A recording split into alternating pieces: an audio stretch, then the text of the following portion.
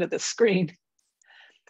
I'm Dorothy Skye, the president of the League of Women Voters of Wisconsin, and it is my delight to welcome you to the fourth of our sessions, our webinars on the national popular vote. Hopefully you were able to tune into the others, but if you weren't, we'll show you how to get to those recordings at the end of the presentation. The League of Women Voters of Wisconsin is a proud partner in the hard work of ensuring that our president, our US president, is indeed the person who receives the greatest number of votes cast by all voters. Tonight, in this concluding session, we will concentrate on the action steps we can make to help the national popular vote be a reality. Getting it done in Wisconsin, in other words.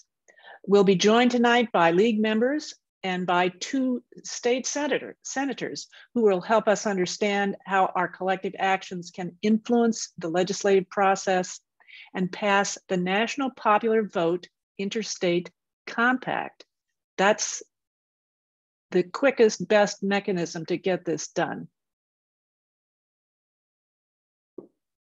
Before we go to that important discussion, let's take a few minutes to understand the League's role, both at the state level and nationally. And our leader of the State League NPVIC working group, Barb Patrick, will give us that. Barb, it's your turn. Oh, I should say, yeah, Barb started this work while a member of the Greater Green Bay League. And though she has moved to Oak Park, Illinois, she has remained dedicated to this work. And we are delighted to have her continuance. So Barb. Thanks, Dorothy. Hi, everybody. As Dorothy said, I'm Barb Patrick. I am, I guess, the leader of our League of Women Voters Wisconsin working group for national popular vote. I'm going to tell you a little bit about the League's position on electing the president and on the national popular vote interstate compact, and how we get to today, and just give you a little send off. So in 2010, the League of Women Voters of the United States added the national popular vote interstate compact as one acceptable way to achieve our long-standing goal of electing the president by direct popular vote. And of course, it's the president and the vice president of the United States. So here we have our position on the screen, and it says, the League of Women Voters of the United States believes that the direct popular vote method for electing the president and vice president is essential to representative government. The League of Women Voters believes, therefore, that the Electoral College should be abolished. We support the use of the National Popular Vote Compact as one acceptable way to achieve the goal of the direct popular vote for election of the president until the abolition of the Electoral College is accomplished. Then in 2016, the National League launched a program called Making Democracy Work. It's an important league-wide campaign. And the intent of this campaign is to engage leagues across, the country. The purpose is to advance core democracy issues. There were four general topics: voting rights, improving elections, campaign finance / money in politics, and redistricting. Then in 2018 at the National Convention, the National Popular Vote Interstate Compact was added to this Making Democracy Work campaign. And in 2020, at the 2020 convention, we reaffirmed that position. A national task force for national popular vote was created, and a webpage devoted to the national popular vote was established on the US League's website. But this year, some of the national popular vote supporters around the country noticed what we felt was a problem. national popular vote was kind of a ghost. Although a national task force had been created and there was the website, national popular vote wasn't specifically listed on that website. You couldn't find it. So some in the national leadership thought that it didn't need to be specifically listed because it was encompassed in improving elections, the overall topic of improving elections. But many of us national popular vote advocates believe that the importance of electing the president by popular vote is so grave that it should not be swept into the general category of other general important, very important election issues, such as voter ID and ballot drop boxes, and some of the very important election, I would say, process topics that are forefront right now. They're so important, but we felt that, especially at this time, when our democracy appears to be at risk, that we must specifically stand up for no more second place presidents, that the candidate who wins should be the candidate who wins the majority of the nationwide votes. So we strongly felt that specific language must be included in the Making Democracy Work campaign, so that leagues members, and the public would see that the direct election of the president is of such utmost importance that it's specifically listed as a focus of our organization. And I think Molly went to the second slide. Oh, back one more, Matt. Back to the, that was my timer, but I'm almost done. So yes, here we go. So what happened at the 2022 convention, which was in June in Denver, is that a motion was made by the League of Women Voters of Palm Beach County, Florida. And that motion was to amend the 2022-24 Making Democracy Work campaign, the proposed campaign that was being presented at the convention, to elevate the direct election of the president by popular vote as a prominent listed component of making democracy work. This motion specifically included both the National Popular Vote Interstate Compact and the abolition of the Electoral College by constitutional amendment. Guess what? That motion passed by 794 to 81. It was hugely supported. Over 800 people, almost 900 people who were delegates to the convention voted for that. So now the direct election of the president by popular vote will be a distinct fifth listed topic in the Making Our Democracy Work campaign. National popular vote is the quick start. It's the pathway, the quick start pathway to achieving our goal.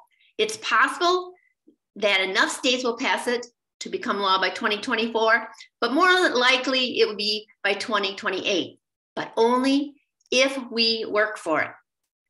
So next slide, please. So what has our Wisconsin League been doing?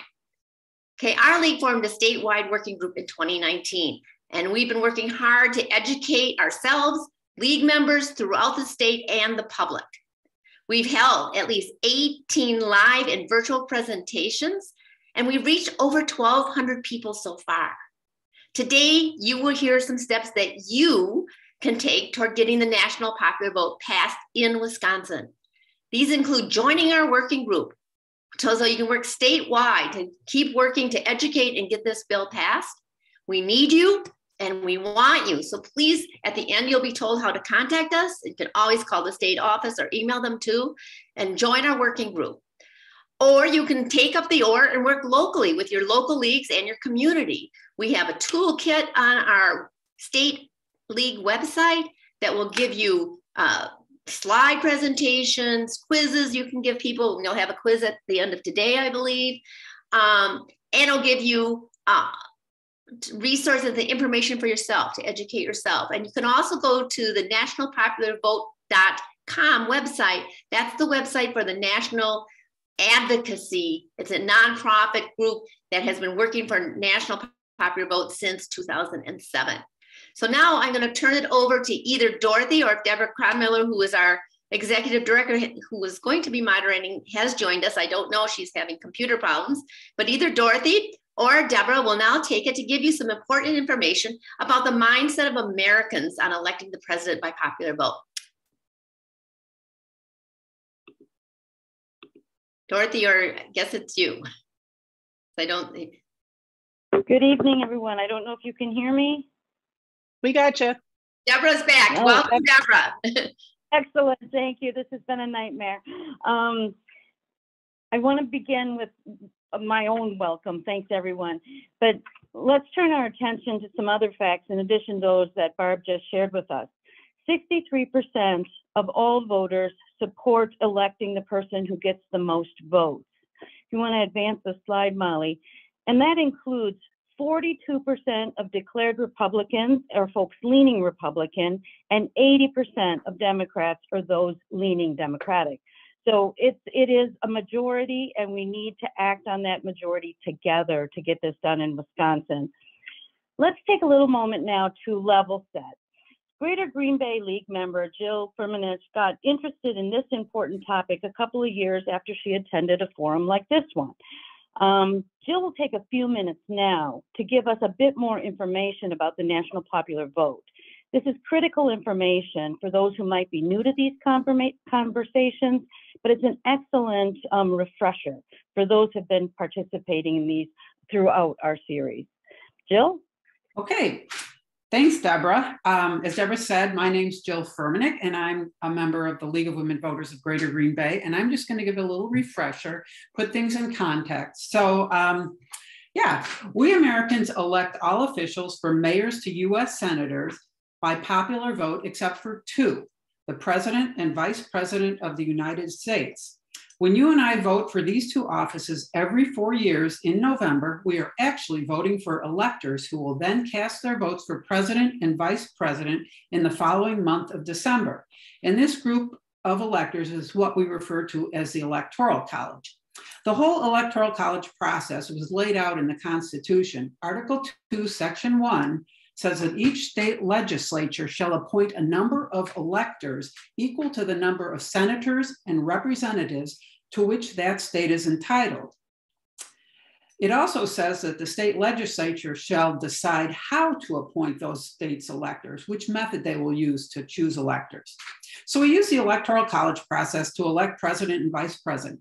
In elections for these two offices, every vote should be equal. Every voter in every state should be politically relevant, and the candidate who wins the most popular votes in the entire country should win the presidency.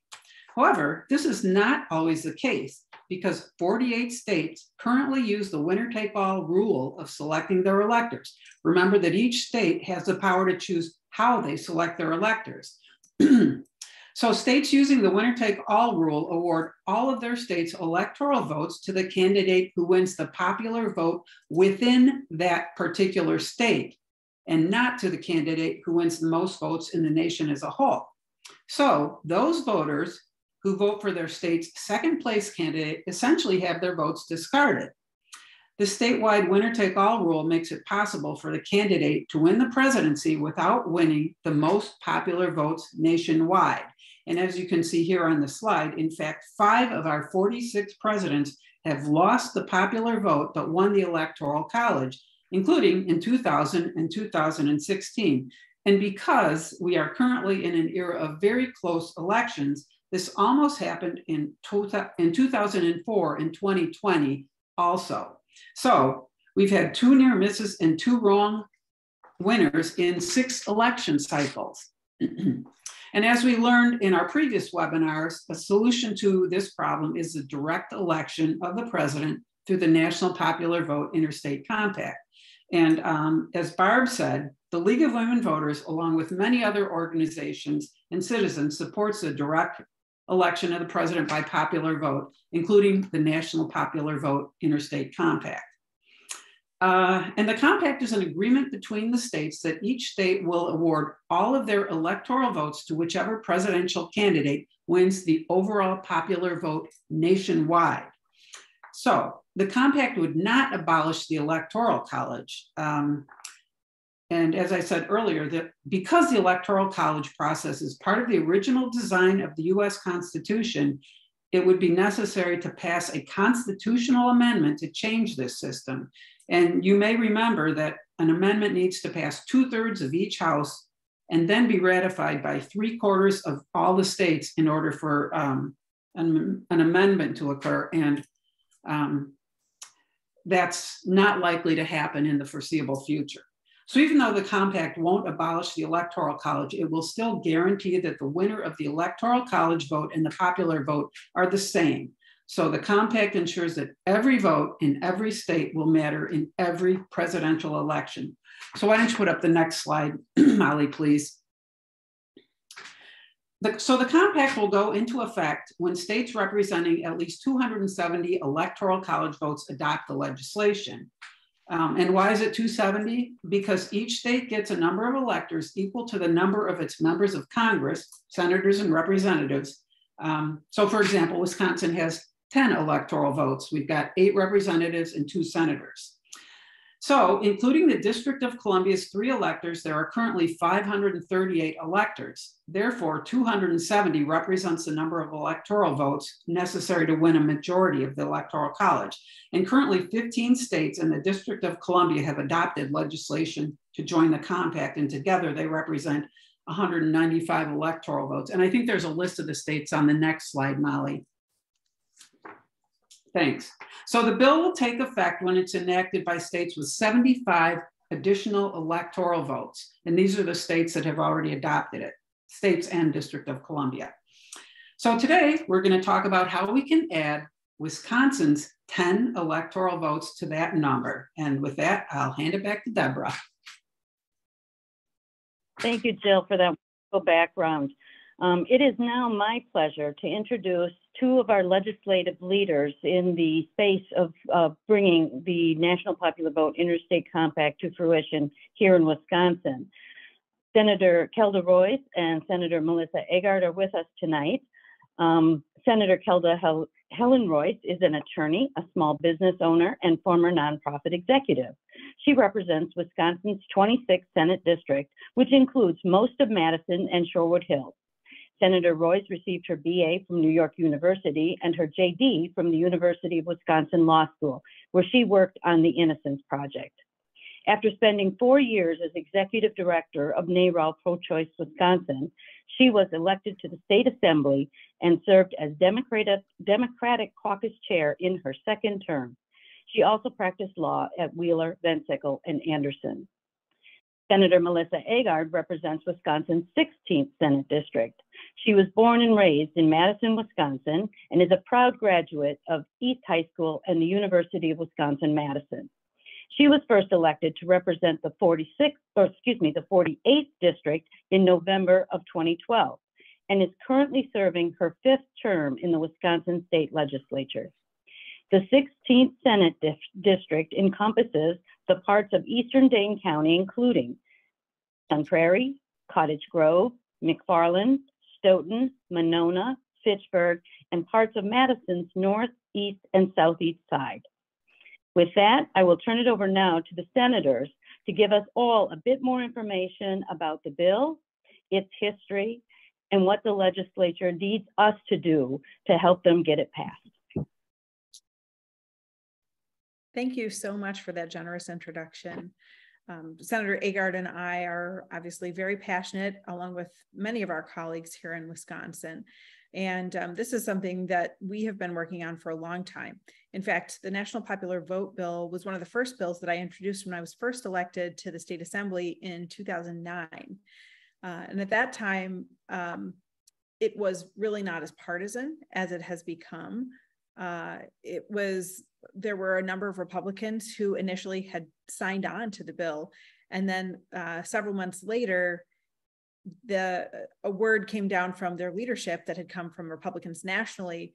Absolutely not. We have to crush this thing, because they were worried that it would guarantee that Republicans would never win the presidency again. And so from that time forward, basically, we've had a very difficult time getting Republican legislators to sign on to this bill, even though many of them, I think, privately agree that the Electoral College is anti-democratic. Now, I will say I took a break. So I served in the assembly for 4 years, and then I was gone for 8 years. And during that time, Senator Agard served. So this banner has been carried for a long time. And I think now that we see states like Texas starting to turn and be a swing state, I think that nationally Republicans realize that they can actually compete, that higher turnout doesn't necessarily benefit Democratic candidates, and that they can run and win in places where there's high turnout and in places that are usually thought of as Democratic. And the minute that Texas really seems like it's not going to be firmly in the red camp, then I think we're going to see a sea change. And the national Republicans will realize, well, we had better get on board with this, because it will be our only chance, if Texas goes blue, to have a chance of electing the president. So Kelda, thank you very much for kicking us off. After Kelda left the assembly for a time, that's when I entered into the assembly.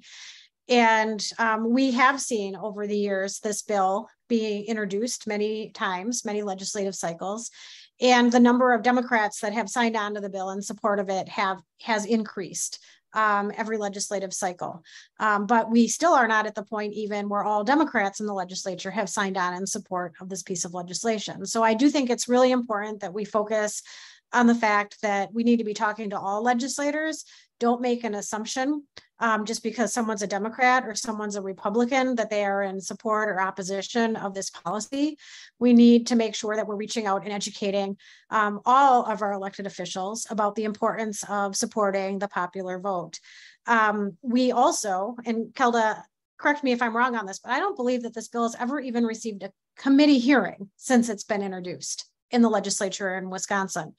And that makes it really hard for it to be able to move forward. Is that your recollection as well? Yes, it is. So without those committee hearings, there's no possibility for it to move to the floor for the full legislature to even have a vote on it. Why is it that the majority party, Republican-led legislature in Wisconsin, is so afraid about having a public discussion about honoring the votes, the popular vote, and the votes of the people of the state of Wisconsin, when in fact, even on the ceiling of the governor's conference room is inscribed, "The will of the people is the law of the land." I can't think of a better example of legislation that really honors something that is enshrined in our Capitol building and in really the fabric and the fiber of the state of Wisconsin. So when it comes to how it is that we move this bill forward, it is important that people do reach out to their legislators and share with them why this is important for democracy, not only in Wisconsin, but nationwide. And there are so many resources, as were discussed earlier, and you're going to have access to later, that are at your hand. You don't need to be an attorney. You don't need to be the most studied person on the popular vote. Sharing your story about the importance of protecting our elections and protecting our democracy and using the bullet points and the toolkits that are provided for you will make a difference when it comes to influencing the policymaking that is happening in the state capitol building. I'll pass it back to Kelda for a bit. Yeah, I think that Wisconsin, there are two main structural challenges to our ability to pass the national popular vote interstate compact. The first is that we're a swing state. And so we're one of the few states that actually does benefit under the current system in that we get a lot of attention. We get, presidential visits and high level surrogates. We get a lot of money. Our TV stations get a huge amount of money. And all the things that sort of come with a swing state, we get catered to in terms of federal policy. So I think that some legislators, and I've heard this from both Democrats and Republicans, are reluctant to give up that special status because it's really fun to have candidates, come and do huge rallies and, get to get your picture of your selfie with Barack Obama behind you or Donald Trump, if that's your thing. And so there is a real economic impact, of course, to that as well. Now, I would make the counter argument that it also makes it much more expensive for all of us. It's really hard for a legislative candidate, even in a top tier competitive Senate race, to buy media and get earned press attention when there's so much money coming into the state from national level races. So it makes everything more expensive. Of course, TV and radio spots become much more expensive, and it just makes it much harder to kind of break through with your message. So I don't think that it's necessarily a net positive to be a swing state, even from a politician's perspective. The second structural barrier that we face is that we're a heavily gerrymandered state. And, one of the problems with gerrymandering is that it really breaks the accountability between the voter and the elected official. And when you just don't have to be responsive and explain yourself and justify yourself in a meaningful way to voters anymore, there's really no incentive to compromise. If you know what the outcome is going to be of a legislative election, or who's going to control the chamber and the state, then you really don't have to give any credence to the other side's ideas. So Republicans in Wisconsin only have to do the things that they're interested in doing, and there's no way for us to force them. And I think, this is true in Democratic gerrymandered states as well. The Democrats don't have to give Republicans the time of day, and they set the agenda, and that's that. And so a proposal like the national popular vote that, because it touches on politics and, the very consequential idea of who might win an election, and specifically the presidency, there's every reason to not touch it. And all the sort of countervailing forces of logic and rational thought, and this is how we run every other election in the world. The person who gets the most votes wins. Like, this is a very normal thing to do.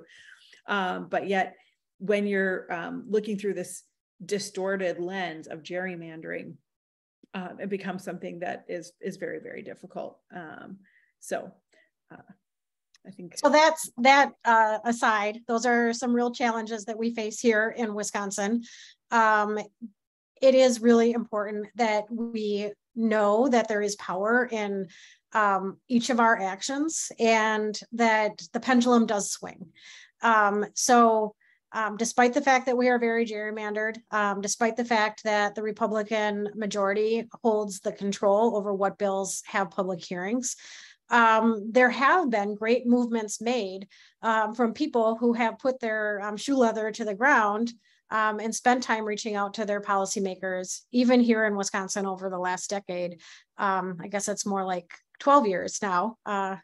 Have to add years to how long it's been so challenging here in our state, and make this a priority for the people who are serving in the Capitol building. And this year is an important year for us to be doing that. I think now more than ever, people are understanding the importance of fair, free, and safe elections.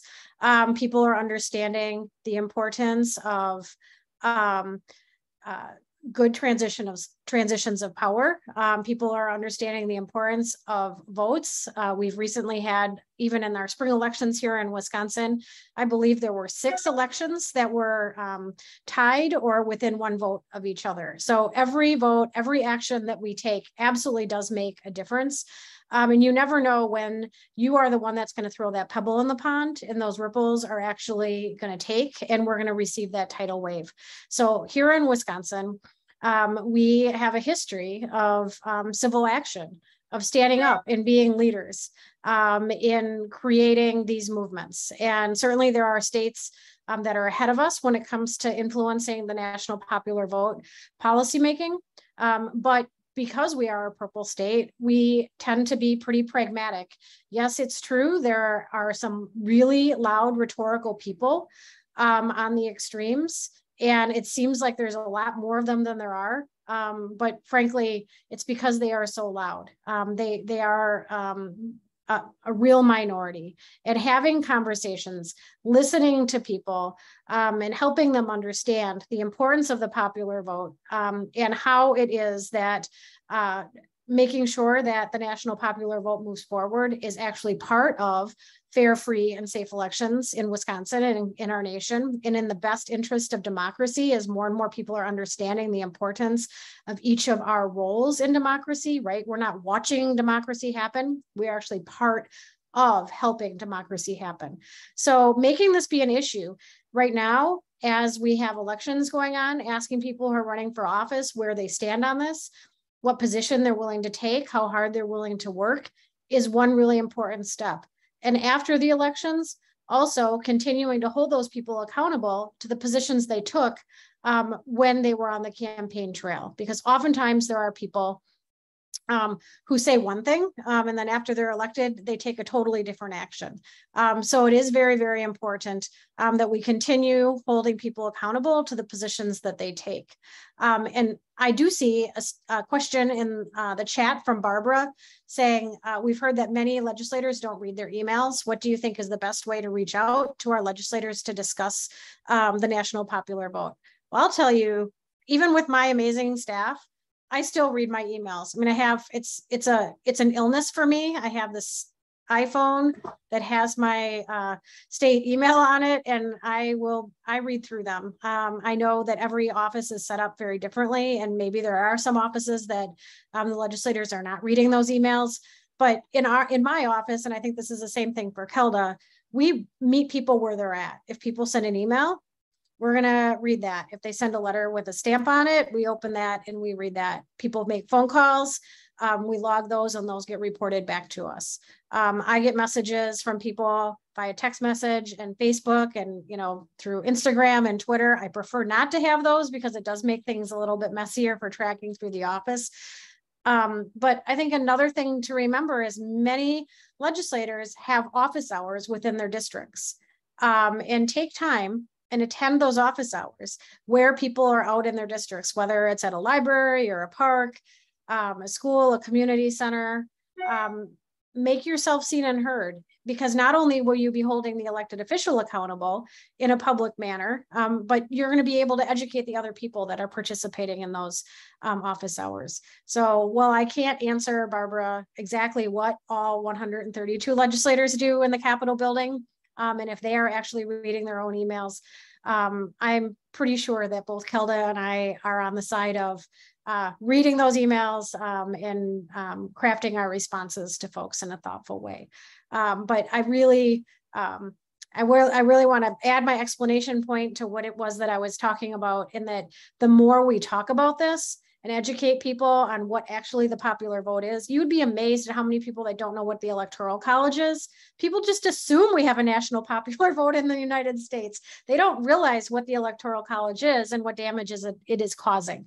So helping people understand that what they think is happening isn't happening, and what is actually happening needs to change. That will really help us in the legislature, because the pendulum does swing, and we will get to the point where our Republican colleagues are going to understand this more and more, especially when their colleagues down in Texas are scratching their heads and wondering how this happened. Yeah, I would just echo what Senator Agard said. The best thing to do is contact your legislator early and often. There are a lot of issues out there that are demanding our attention, and so keeping national popular vote top of mind is really the goal. If you can swing it, the best thing to do is a face-to-face meeting. If you can get a group of constituents or one or two people who, along with maybe an advocate who's well-versed in the issue, to come with you. And I know that National Popular Vote is always willing to send their incredible advocacy teams. I see my colleague, former Senator Rebecca Warren, on the call. They will prep you, they will come with you, and help you do the heavy lifting. If you can get in-person meetings, that's the best. Because something like this, people want to make it needlessly complicated, right? They want to say, oh, this is unconstitutional. It undoes the Electoral College. This is too difficult for me to understand. This is going to have a negative impact. I mean, people just have so many objections, and it takes a little time to sort of unpack what this does, how it works, and answer people's legitimate questions about how this works, because people just are really not very familiar with the Electoral College or with interstate compacts. So I think you know, that's really the best thing to do. And I always say, even if you can get a meeting with staff, often staff are, and it's different in every office, but staff can be just as good or even better than the legislator, because, you know, oftentimes when you're meeting with a legislator, they might just be performing interest, right? And I know this because I used to be an advocate, and I would go meet with legislators and they'd be like, yep, great. But it's really the staff who are driving what issues get talked about in the newsletter, and they're advising the legislator on what to do with respect to certain pieces of legislation. And staff have more time, and they're interested. You know, there's a reason that they're legislative staffers. It's because they care about politics and policy. So try to engage that staffer, and you know, and ask them what they think. You know, what do they think of it that we've had 2 near misses and 2 wrong winner elections out of the last 6 presidential elections, and try to get them talking. And you know, the more that you can listen, the more information that you have to provide follow-up information or to respond to and really get at what the challenges are. So I think just in summary, it's really important for you all to realize that you are the experts. As Kelda said, here's my analogy. It's like having a sheet cake, right? Like, we are the frosting on the cake as the legislators. We see that surface. You guys are the experts. You're cutting all the way down. You have that experience, you have the knowledge, you have your toolkits, you have your stories. So bring that in and help educate and provide more substance to what it is that we know and what our staff knows in the building. Meet with your legislators, whether it's in the Capitol building, at listening sessions. Know that staff is an extension of us, and realize that you are the bosses. The people of the state of Wisconsin are the bosses of us as the legislature. And it is our job to earnestly hear you and take what it is that we're hearing from the people and influence the policy. If you have a policymaker or a legislator who is not responsive, who won't listen to you, doesn't have listening sessions, is not making themselves available, heck, maybe you want to consider running for office so that you can be one of the people that is influencing whether or not Wisconsin moves forward with the national popular vote. I really appreciate the fact that you guys invited me to be here with you tonight, and look forward to the continued discussion.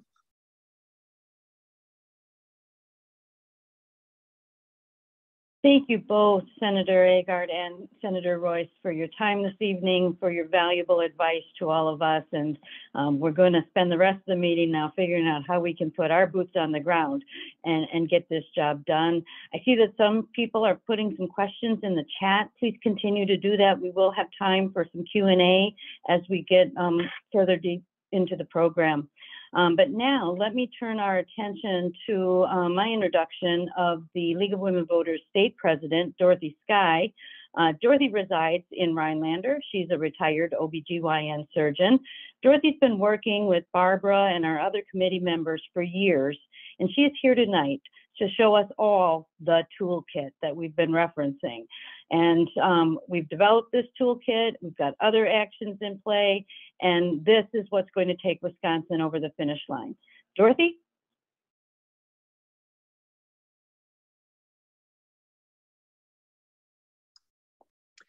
We've reviewed some of the important facts about the National Popular Vote and the National Popular Vote Interstate Compact. And I think everybody's heard again and again the importance of reaching out to our legislators and reaching out to educate our fellow citizens and bring them along with us to build the support underneath this important reform to our election system. And there are 2 nifty, easy to reach toolkits. They're depicted on this slide. This is a snapshot from the State League website. You go to the home page, in the banner on the left, you'll scroll down and see the toolkits and resources domain, and Molly's got a pretty pink arrow on that. If you click on that, then it takes you to the screen on the right. And in there, you've got all the resources that you need. fact sheets, sample letters to the editor, letters to educators, frequently asked questions, the complete kit. And another excellent resource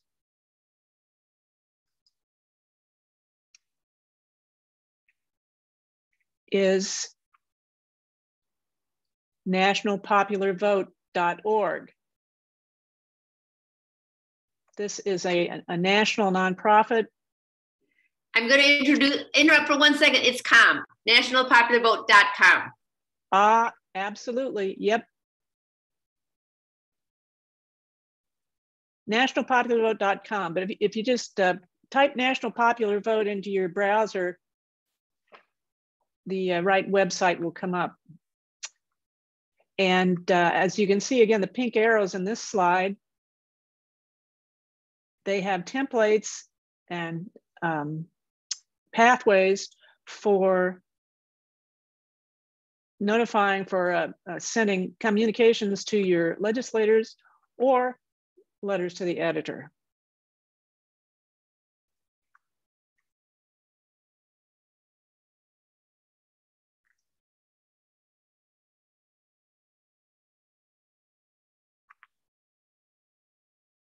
And by all means, knock on doors, inform your neighbors and inform your friends, and meet with legislators in person at every opportunity.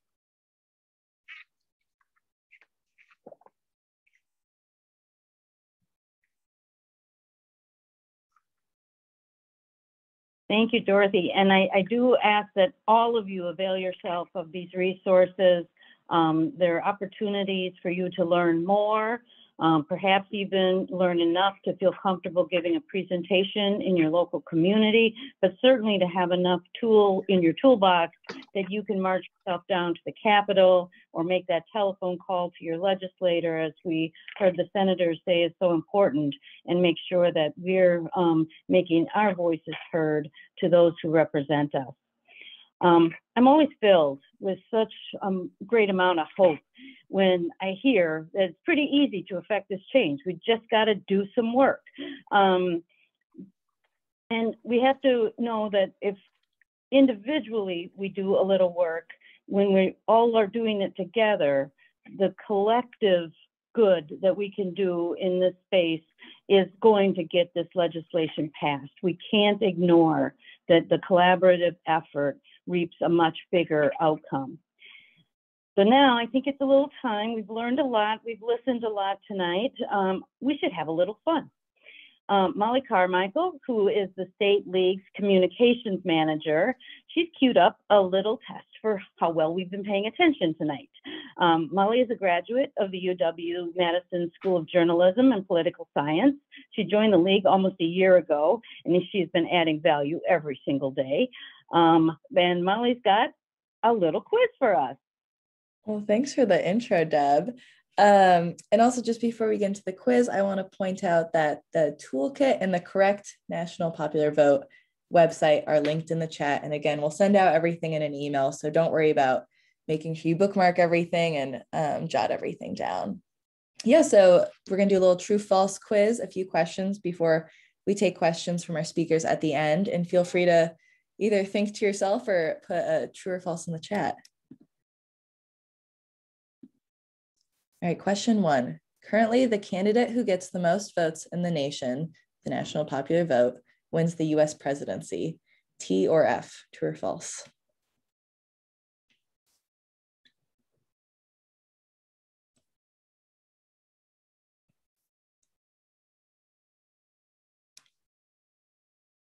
All right, yep, false. So the candidate who wins 270 or more electoral votes, the majority is elected president, and this is irrespective of whether he or she wins the National Popular Vote. So good job, everyone. All right, number 2. In the 2016 election, Wisconsin voters casted 1.4 million votes for Trump and 1.38 million votes for Clinton. So Wisconsin's 10 electoral votes were divided 6 for Donald Trump and 4 for Hillary Clinton. True or false?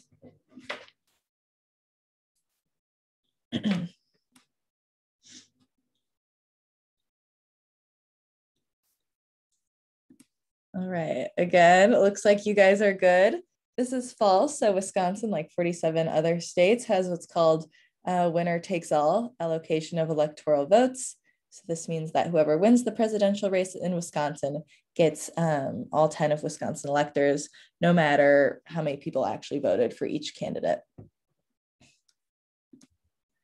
All right, question number 3. Wyoming has 1 elector for every 189,500 people, while California has 1 for every 697,000 people. Sorry, I don't usually read numbers.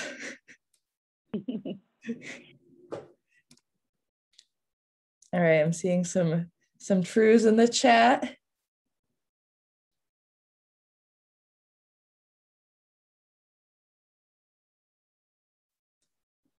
All right, and this one is true, which is super bananas. Each state has 2 electoral votes representing 2 senators, plus an electoral vote for each congressional representative.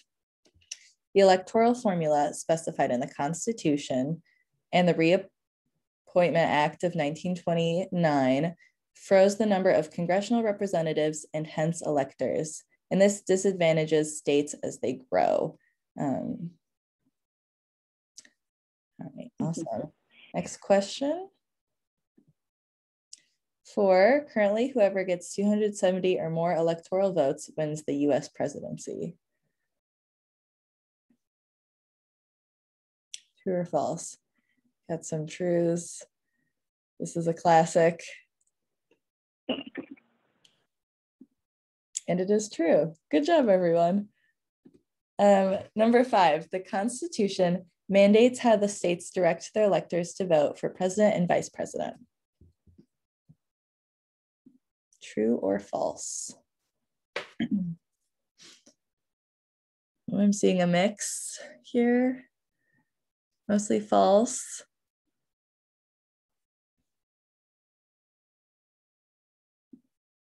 All right, false. So all the Constitution says is each state shall appoint in such manner as the legislature thereof may direct a number of electors equal to the whole number of senators and representatives to which the state may be entitled in the Congress. So a really irritatingly written sentence, but good job.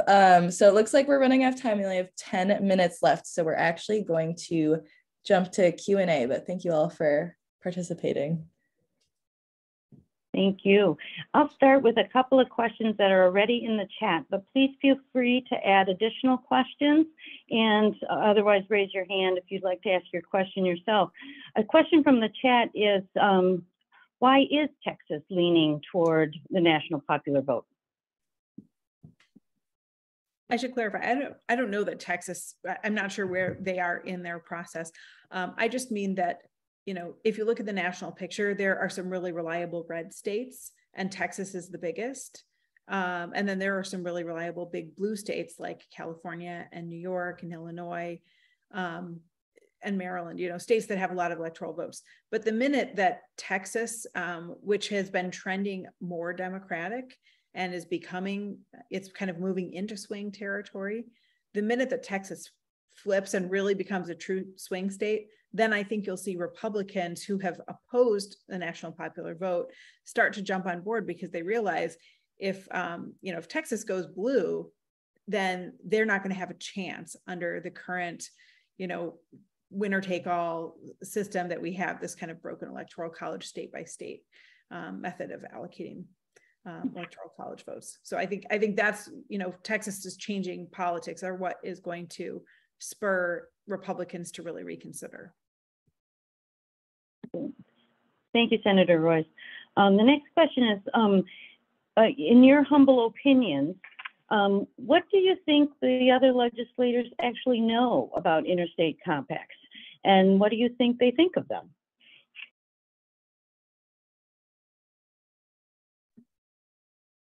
I think they know very little. You know, I'm an attorney, and I didn't know very much about them either. And I've learned a lot about them through the process of, you know, becoming an advocate for and an author of the National Popular Vote Bill here. It's just not something that comes up a lot. And And it isn't something that, you're generally taught in any kind of a government class. It's really 3 branches of government and, maybe the basics. So it's pretty obscure. Most legislators are not actually experts in policy. Most are not lawyers anymore. And so people, really come to the table, some of them knowing virtually nothing about government. And so you really have to start with the assumption that people don't really know anything. And, even worse, a lot of them have really misinformed understandings of what the law is, how government operates, what the Electoral College is, and, historically why it was put into place. There are all these myths about, how the Electoral College was this really noble way, to elect the president so that we wouldn't end up with a demagogue, when in fact, it was one of the key concessions to slaveholding interests. And it continues to this day to have, racist effects and to devalue the votes of people of color. So, really understanding the founders, the Constitution, and as well as the mechanisms of interstate compacts, which is a pretty obscure part of the Constitution, I think, is a big challenge for state legislators because they just don't have occasion to do it, and very few have a background in it.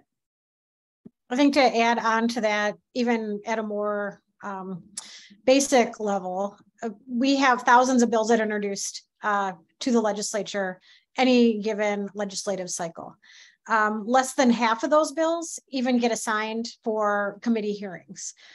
We as legislators are assigned to serve on certain committees. So if a bill is assigned to a committee that we sit on and it gets scheduled for a public hearing, you as a legislator are more likely to dig in to the content of that bill and understanding the different sides, the different opinions, the pros and the cons of that legislation in order to prepare for the public hearing. So Kelda serves on different committees than I do. She's going to be an expert on the bills that go to her committees that actually get public hearings more so than I will. And I'll be more of an expert on the bills that get scheduled for public hearings on the committees that I serve on.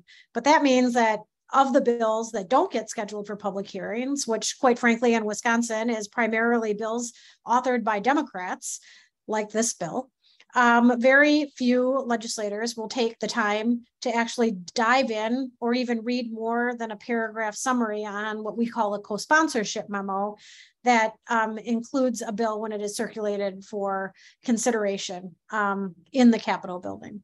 So I think it's really important to really assume that the legislator probably doesn't know near as much as you do. Going back to my analogy, we know just the surface, just the top level, make that assumption. We don't know all the ins and outs all the way down. And we depend on citizens, passionate citizens, our friends and neighbors like you, and also organizations like League of Women's Voters and the National Popular Vote groups in situations like this to have really the depth of the knowledge in order to help that policy move forward. So if you do have the opportunity to meet with your legislator, don't feel like they know more than you. You are the expert. You actually hold that power. And use that time wisely, share your personal passions, and then leave the leave behind, because we can always read that leave behind at another time, but it's that personal story, why it is that this matters to you, either plus or minus, but in this case, plus, when it comes to national popular vote. Those are the stories that resonate with policymakers on both sides of the aisle. Thank you. I think we have time for one or two more quick questions. One is that, the League, for instance, in our work on redistricting we ran campaigns around the state to stand up resolutions that got passed at the local level. Do you think that legislators pay attention to these non-binding resolutions, and should we work in that direction? I think some legislators do, but more importantly, press does. And it builds information among voters about the issue. I think one of the reasons that gerrymandering became such a central topic for voters in Wisconsin is that almost everyone in our state has had an opportunity to vote on a referendum about how we should draw maps in the state. So it's a really important educational tool. Not everything has to change a legislator's mind to be worth doing. And I think that it's a big undertaking, and you don't want to do it on an issue like this unless you're really confident that you're going to have the resources to win. Because, you know, it could backfire if there turns out to be well-funded opposition and people are confused about the effort, right? This is not something that, you know, people are as familiar with versus like abortion rights, where people have a very clear idea of what their position is on it. So that would be my only caution on that. And we do know in Wisconsin, the vast majority of the counties have taken up non-binding referendum questions in regards to gerrymandering, but we still haven't been able to cross that finish line and address gerrymandering in the state of Wisconsin. So I think it is important. The press does pay attention. It does build the base. It helps move the conversation, but it doesn't mean that we're going to cross the finish line necessarily. Thank you, Senator Eckgard, and thank you, Senator Royce, for your participation in this important conversation tonight. Thank all of you for participating also in this webinar. If you have not participated in all of the National Popular Vote webinars in this series, you can find them all on our website at lwvwi.org. Wisconsin, we know we can get the National Popular Vote Interstate Compact passed. Now we need to work together to get it done. Thank you for your time.